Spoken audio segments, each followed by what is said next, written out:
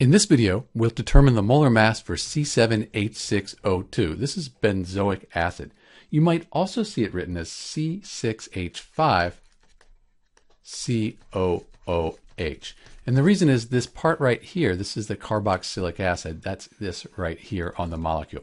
We'll use this formula here to calculate the molar mass. Either one will give you the same answer. So on the periodic table, carbon is 12.01 grams per mole. I won't write grams per mole each time. Let's do that at the end. 7 carbon atoms. So we multiply by 7 plus hydrogen, 1.01 grams per mole, 6 hydrogen atoms. And then oxygen, 16.00 grams per mole, and we have 2 oxygen atoms. So when we do the math, we find that the molar mass for benzoic acid, the C7H6O2, or if you like C6H5COOH, is 122.13, and the units are grams per mole.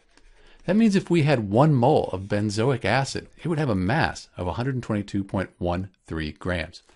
Note that my periodic table, it goes out 2 decimal places. If your periodic table is different, you might get a different answer here after the decimal point, slightly different. This is Dr. B with the molar mass for benzoic acid. Thanks for watching.